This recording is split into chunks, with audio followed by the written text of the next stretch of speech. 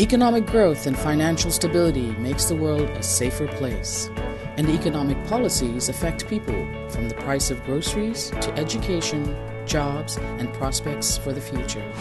The ultimate goal is to have a solid economic foundation which helps countries withstand turbulence in financial markets, because we've seen that when an economic crisis occurs, it spreads from one country to another, hurting everyone.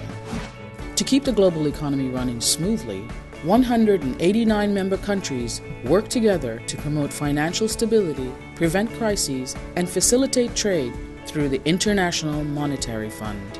The IMF does this by tracking the economic pulse of each of its member countries, by collecting and evaluating data, and providing advice on sound economic policies to benefit the health of the world economy as a whole.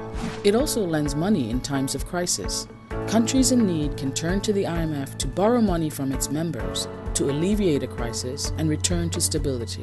And in collaboration with member countries and other partners, the IMF shares its experience by training people on the ground on good policy making and helping them build stronger institutions with the aim of achieving stronger economic growth.